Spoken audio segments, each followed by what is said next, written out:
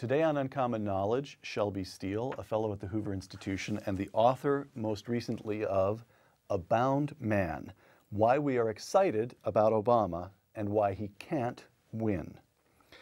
Let's take the first subject in that subtitle first. Why are we excited about Barack Obama? Barack Obama is what I call a bargainer.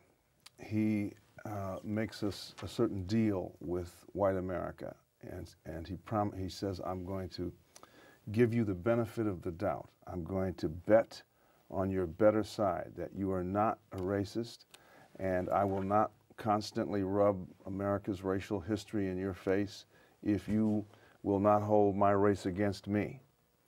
And this is whites are very excited about this kind of an offer.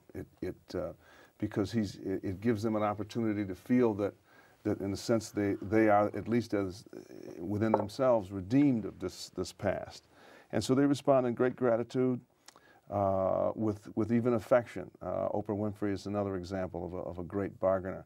So the special charisma that Obama, that surrounds him, sort of rock star status, I think comes, he's, aside from his talent, and he is a very talented politician, but much beyond that, I think, is this bargain, this capacity to make people feel affection. He's intelligent, he's articulate, he's a graduate of Harvard Law School, where he edited the Law Review. We put that to one side. He has a set of particular policies. As best I can make it out, frankly, they're fairly conventional liberal democratic policies, at least at this point in the campaign. We put that to one side. We're excited about Barack Obama because he's black. And before anything else happens, he makes us feel good that we live in a country in which a black man can mount a serious bid for president. Right. Okay, now, go ahead. No. There's the paradox of Barack Obama is that he has a campaign that pretends or wants to transcend race. That's part of that's what makes him attractive. So paradoxically, his campaign is all about race. His special appeal is all about race and very little else. Black candidates for president. 1972, Shirley Chisholm, Congresswoman. 1984, Jesse Jackson. 1996, Alan Keyes, runs as a Republican. And it could be argued that although he never officially announced for a period of a couple of months, Colin Powell was so seriously considering running for president that he was in effect a candidate for a period of months in 1996, 2004, Al Sharpton. So that's going back more than 30 years, half a dozen African-American candidates for president. What's distinctive about Barack Obama? He's the first one that is a bargainer, that brings this is an old mask in black American life. It's been there for certainly all the way back to slavery. In recent times, Louis Armstrong was a bargainer, Sidney Poitier was a bargainer, Bill Cosby were bargainers. They made this deal. I will not bother you with race. I will presume that you are not racist, that you're better than that, if you won't hold my race against me. It's one of the ways whites and blacks developed over our long history in terms of relating to each other. And, but it's never been really used in politics before. This is the first time. We'll see how it works, but it certainly has already done what it always does. It brings a special charisma and aura and affection. People, our feelings toward bargainers are very warm and supportive. All right. Pushback against Barack Obama. Let me quote to you Christopher Hitchens, journalist Christopher Hitchens. This is a longish quotation, but Christopher covers a lot of ground here. Quote, Senator Barack Obama sometimes claims credit on behalf of all Americans regardless of race, though his recent speeches appear also to claim a victory for blackness. Isn't there something pathetic and embarrassing about this emphasis on shade? And why is a man with a white mother considered to be black anyway? The more that people claim Obama's mere identity is a breakthrough, the more they demonstrate that they have failed to emancipate themselves, close quote. Christopher comes out swinging. Larger point in a moment. First, that more definite point. White mother, black father, but we all talk about him instinctively, without giving it a moment's thought, as if he's a black man. Isn't that in some way a ratification of that odious one-drop rule that goes all the way back to slavery. One drop of black blood and you're a slave rather than a free man. Right. So, right. Like so many things with race, it's not rational. The one drop rule. If Barack Obama were walking down the street, and you did not know his mother was white, you would hold him accountable as a black man. And so the down on the ground, the everyday life he's lived, he's lived with that accountability. No one would say, well, he's light-skinned, so I don't really know what his race was. People would say, there are a lot of light-skinned blacks, but they're blacks. So on the one hand, this has been my own experience, and so you are, unless you announce somehow what the background is, you're going to be held accountable to that. So he's a black man. It's right and just for him to call himself a black man. You write about him as a black man because that's the life that society thrusts upon him. He can't go through life. But there's a counterexample. It's a complicated, as Ralph Ellison would say, it's a complex fate. Okay. Because there are other parts to him. Ward Connerly, for example, who's a friend of yours, and the great crusade against affirmative action, state-imposed mandates for affirmative action. I've interviewed him, and I started to ask him about his experience as an African-American, and he cut me off, as he does everyone who starts to call him a black man or an African-American, and says, no, I have part Cherokee, part this, part that. So he has decided to go through life asserting himself against the one-drop rule. I guess Good for him. Okay, well, so you see, I'm asking you how... I applaud that. Obama talks about a girl that he met in college who took a similar stance. Don't call me African American. My father's Italian. My mother's French and African. So you're going to exclude all those other things, and I'm just going to be limited to an African. So I support that, and I'm happy when Ward does that. And I make my own background known, and always have in my writing. Doesn't do much good, but the point does need to be made. The point does need to be made. All right. So Christopher Hitchens' larger point. 40 years ago, Barack Obama couldn't have been a serious candidate for president because of the color of his skin. Today, he's a serious candidate for president because of the color of his skin. The color of his skin and not the content of his character, or at least the content of his character is something that's second or third on the list. Is that not right? Absolutely right. And so are we to be pleased by this? Is progress of a kind, I guess, but isn't Christopher right that there's still something? Christopher's absolutely right in a sense, and I talk about this in the book.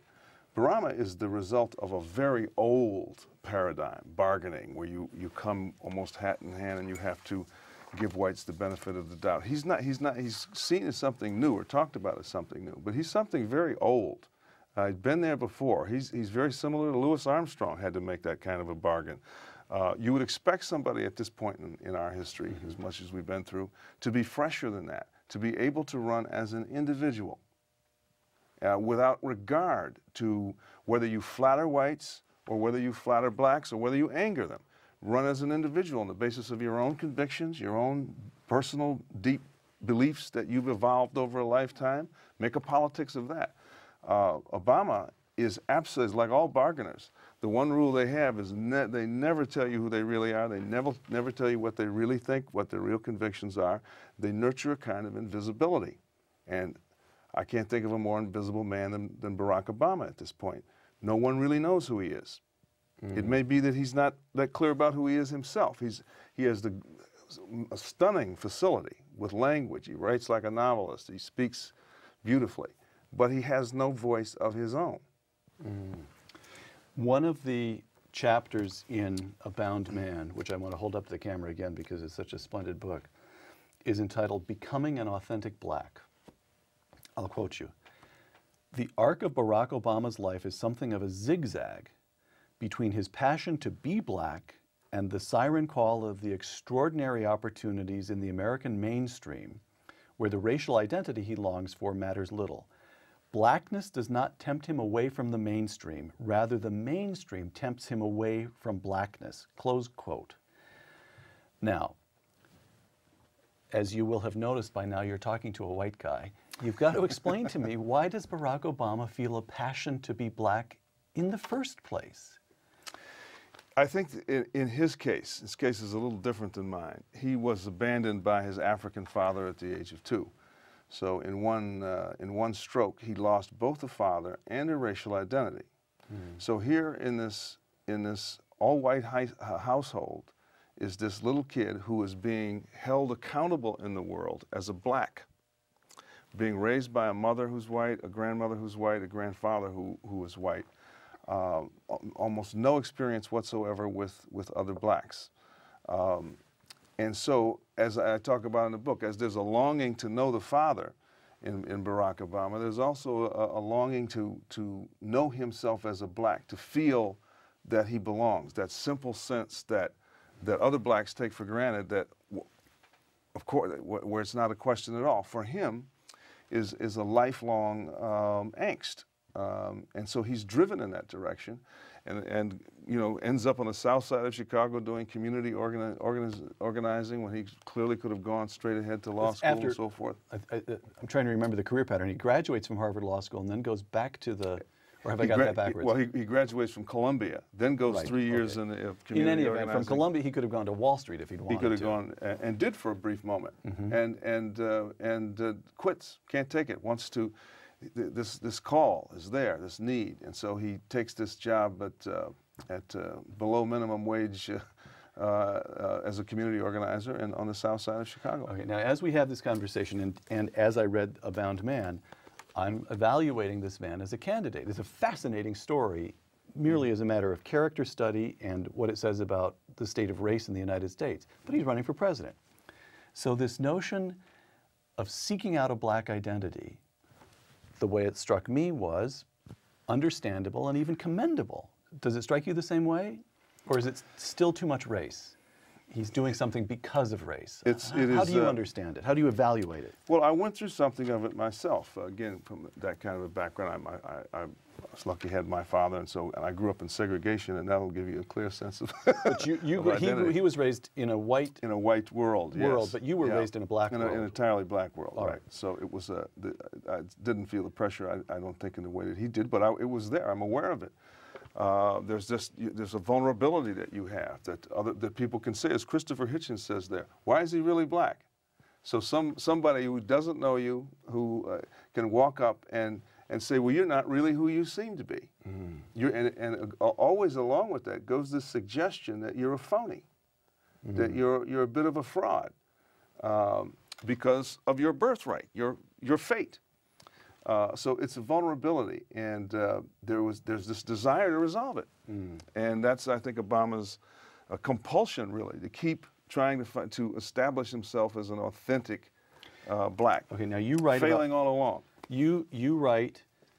He goes to the Illinois State Legislature. He's now a member of the United States Senate for the last couple of years.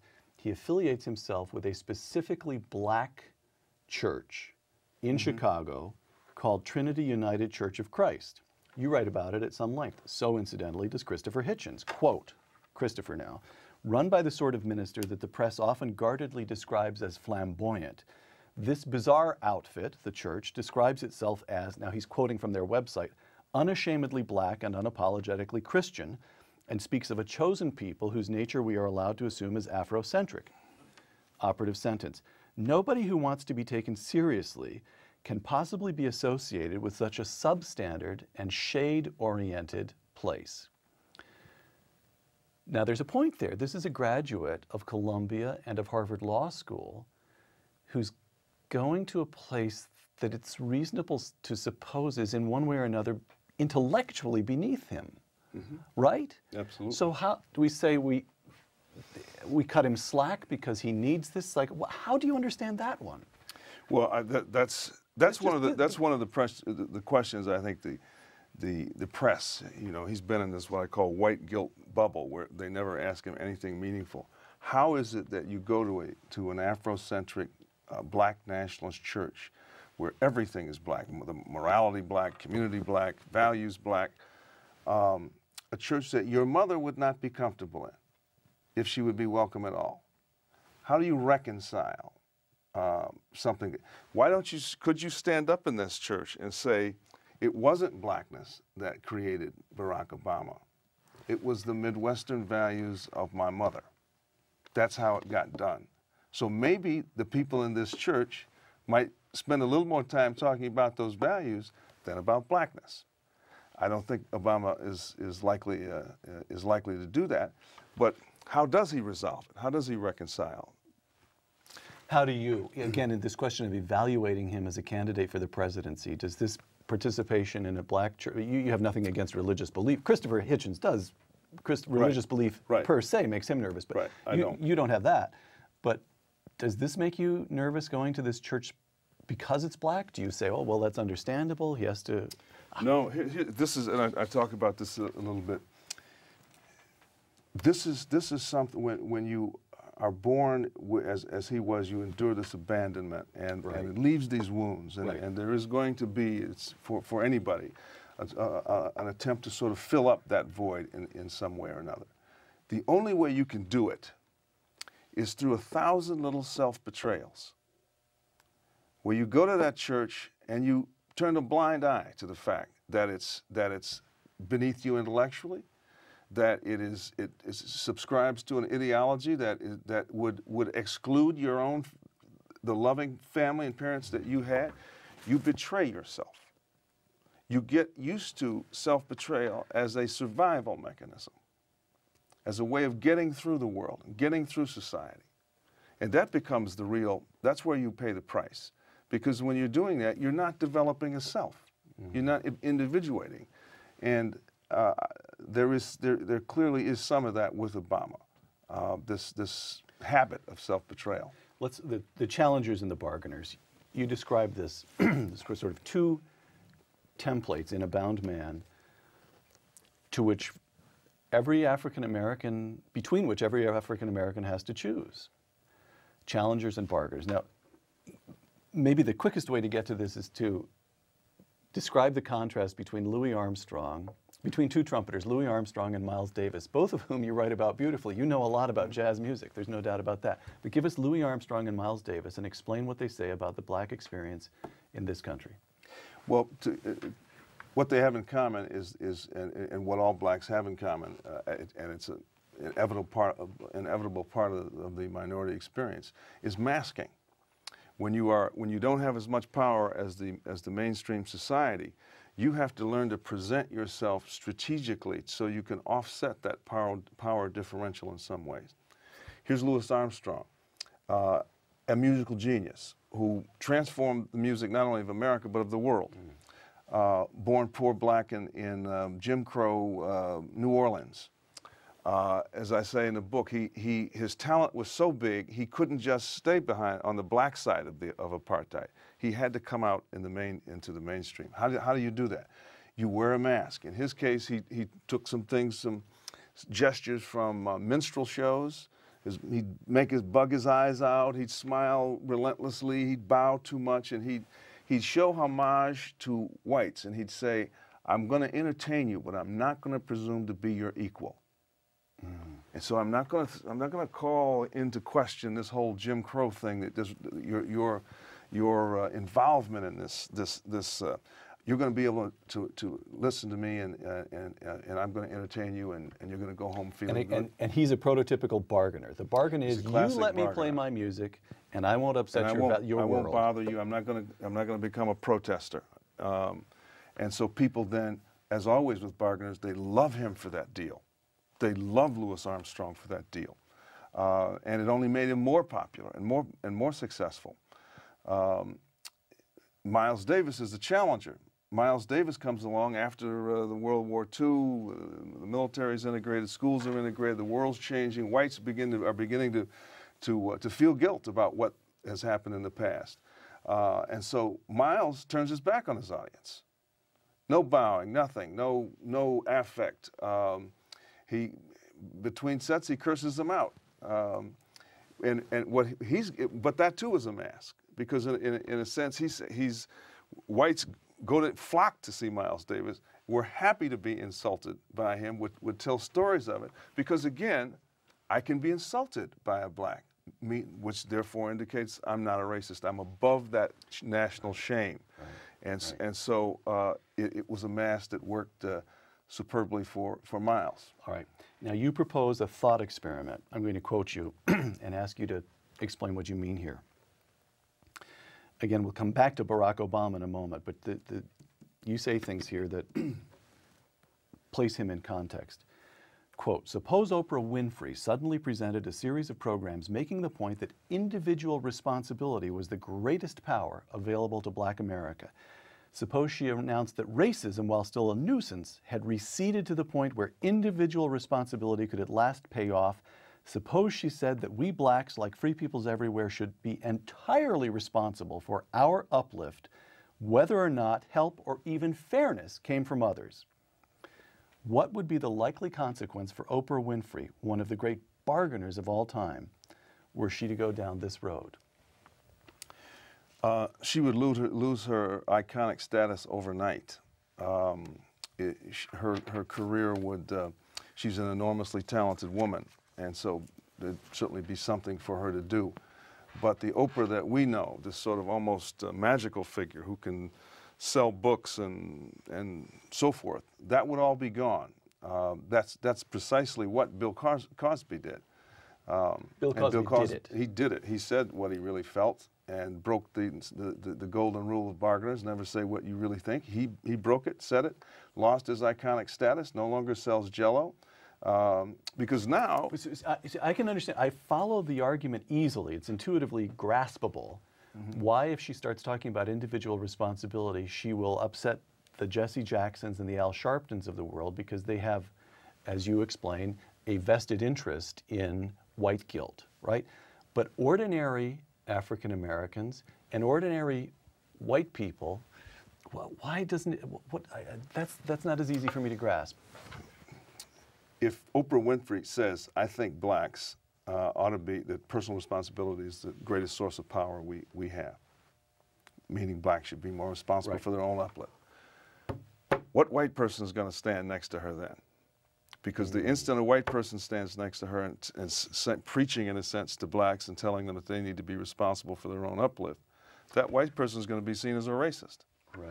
Any black person who stands next to her, if she were to say that, would be seen as a sellout, an Uncle Tom, giving away black power. So Bill Cosby, who did say that, enters a kind of exile. And that is the way it goes. We have not moved beyond that yet. For blacks who don't wear either one of these masks, bargainers or challengers, they enter a kind of exile, at least in a metaphorical sense. All right, this brings us, the bound man. This brings us to the second assertion in your a bound man, why we are excited about Obama and why he can't win. Why he can't win. I'm going to quote you to yourself again. Barack Obama has to bargain.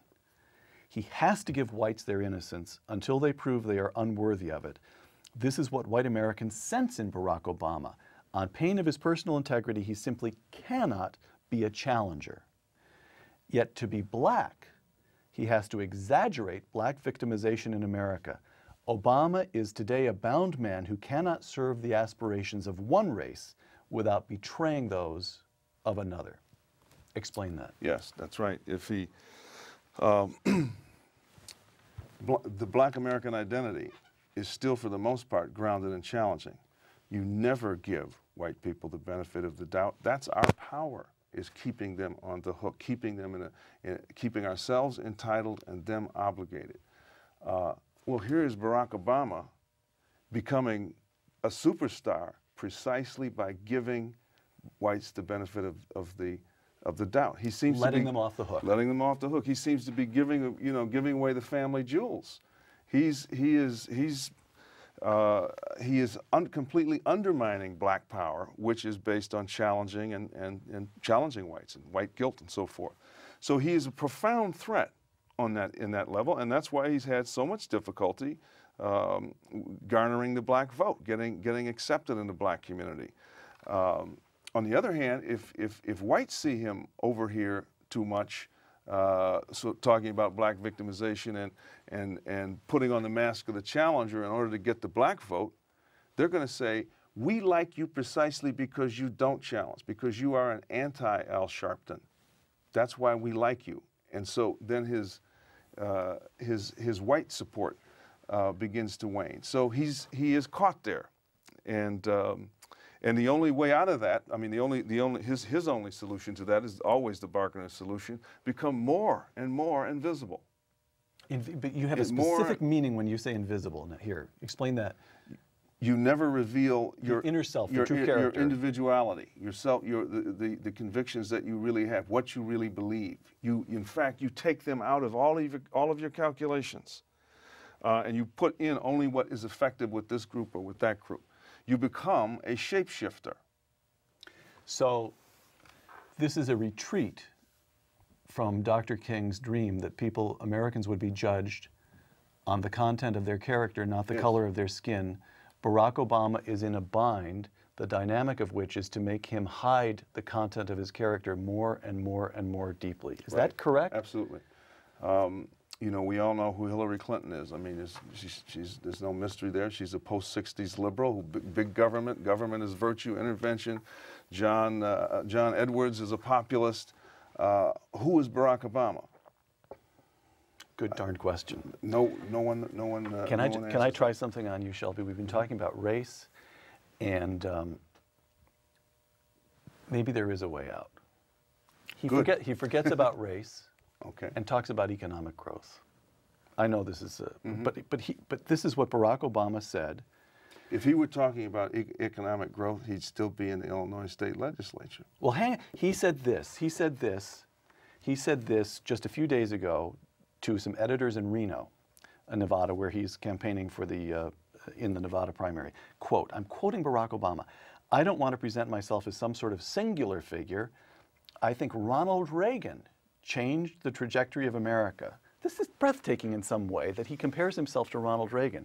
He just tapped into what people were already feeling, which was we want clarity, we want optimism, we want to return to the sense of dynamism and entrepreneurship that had been missing, close quote. And you remember Pat Moynihan wrote a memorandum, which is still famous, when he was serving as Richard Nixon's domestic policy advisor, in which he called for a period of benign neglect of African Americans, which sounded insulting, but what he meant was, stop talking about race, economic growth, everybody will be better off.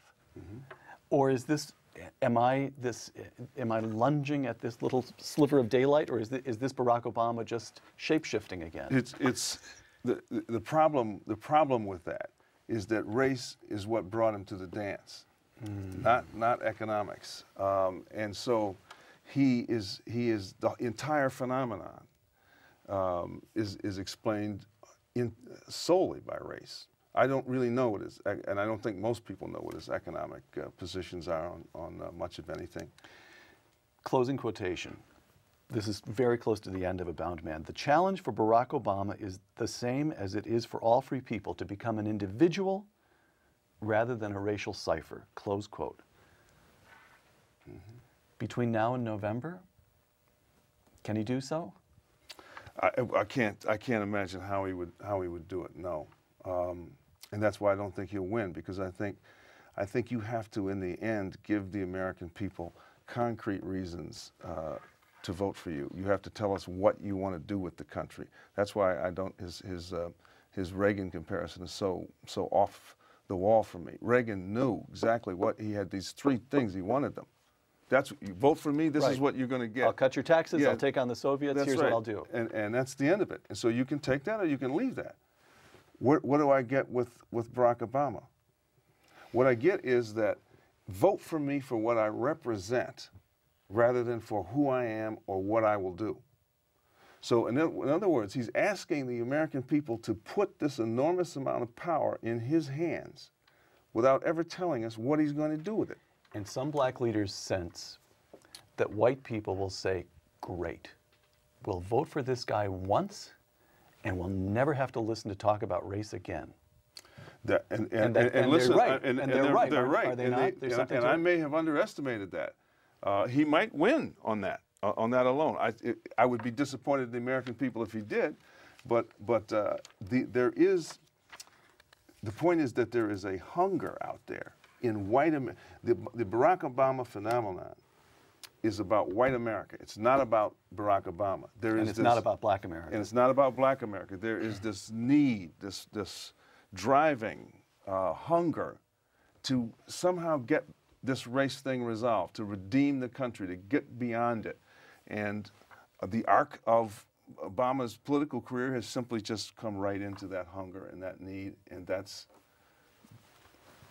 his phenomenon. All right. A few short answer questions. Okay. Barack Obama is in a bind as a black man. Hillary Clinton is in a bind as a woman. She has to demonstrate strength. She's asking people to make her chief executive, commander-in-chief, but she has to demonstrate some degree of femininity. As a political matter, whose bind is the greater drawback? Oh, Obama's by far. Not close. It's not even close.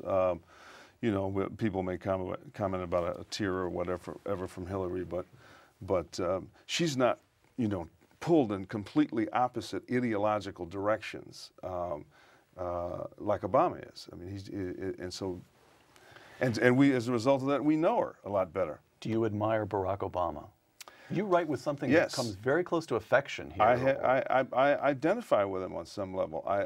He's a person with enormous facility and talent. I think he's got, in terms of raw political talent, he's the best there is. He has no match. This may be too crude a question, but does he make you feel proud as a black man yourself? Absolutely. He makes me feel proud. I say that everywhere I go. I feel proud of him. And his potential is enormous. I just wish he would he'd go a little deeper. The California primary takes place on February 5th. For whom will Shelby Steele be voting? I honestly, truly do not know at this point. I can guarantee you it will be on the Republican side of the aisle. Oh, you will not cross the aisle to vote for Barack I will Obama. not. I would never vote for Barack Obama because politically I have, I'm much at odds with what I know of his politics. Who will win the Democratic nomination? Well, in other words, when you say Yes. why he can't win, are you Yes. saying, in a certain sense, this guy's in a psychological bind? Psychologically, he's damned if he does and he's damned if he doesn't, but I'm not making a political prediction. Or are you actually, do you mean this as a political prediction? He's out. Ultimately, it has to come down to I leave myself a couple back doors in there, but ultimately it seems to me it's accountable to a political. I cannot see him winning. You can't. I cannot. Could you have seen Colin Powell I would be winning? surprised. I could absolutely see Colin Powell. Colin Powell was much more visible as an individual. This was an American general. He had fought in 2 or 3 different wars. He was wounded. He had you know all sorts of achievements. His loyalty, his understanding of foreign policy, of national security, all these things were off the table because they were so clear in his case. I think in '96 against a weak Bill Clinton, I would have been surprised if he hadn't won. So the advice to America is wait for another Colin Powell? The advice to America is to wait for an individual. If you have to vote for somebody because they're black, don't do it. You're making things worse, not better. You're back in an old paradigm rather than in a new one. It should be self-evident that you're voting for somebody who's an individual who tells you who he is and ask for your support. You can take it or leave it. Shelby Steele, thank you very much. For Uncommon Knowledge, I'm Peter Robinson. Shelby Steele is the author of A Bound Man, Why We Are Excited About Obama and Why He Can't Win. Thanks.